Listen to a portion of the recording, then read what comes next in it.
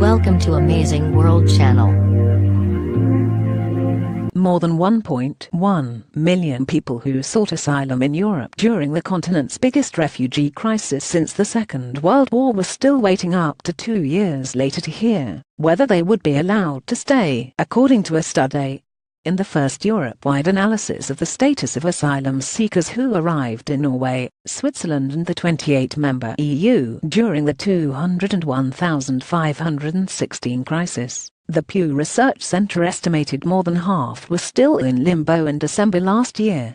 The research also produced individual country data showing that how fast applications were handled varied dramatically according not just to the nationality of the asylum seeker, but to the country in which they filed their demand, with Hungary and Greece proving particularly slow.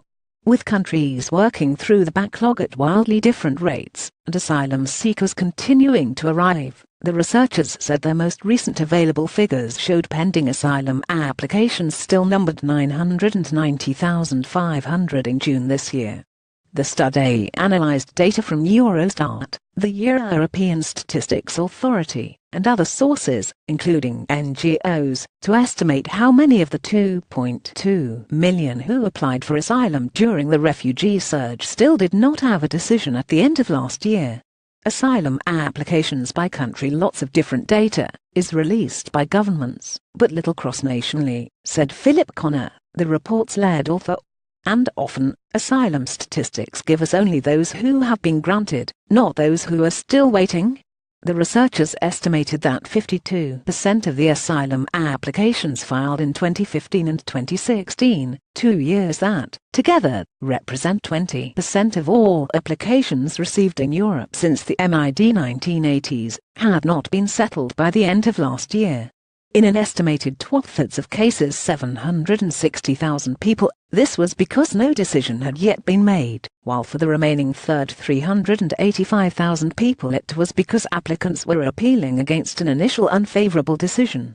Applications from an estimated 40% of asylum seekers, 885,000 from the period, had been granted, the study found, while 3%, 75,000 had returned to their home countries, and the whereabouts of another 5%, 100,000 was unknown.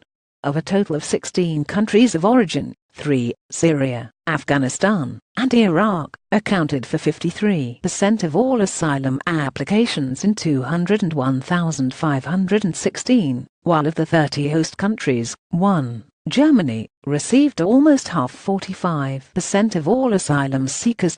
Connor said one of the report's key findings was some nationalities had a far larger share of applicants still waiting for decisions than others, 89% of those from Albania, 77% from Kosovo, Afghanistan and Iran, and more than 70% from Russia and Serbia, still had not heard whether they could stay.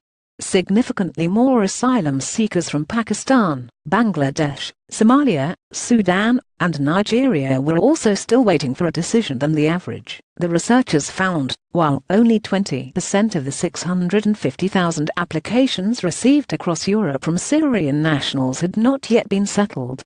Asylum applications by nationality. Syrian applications were typically handled within 1 to 3 months during 2015 and 2016 in countries such as Belgium and Germany, the researchers found, while asylum seekers from Gambia and Eritrea, most similarly fleeing armed conflict or forced conscription, could also expect comparatively fast decisions.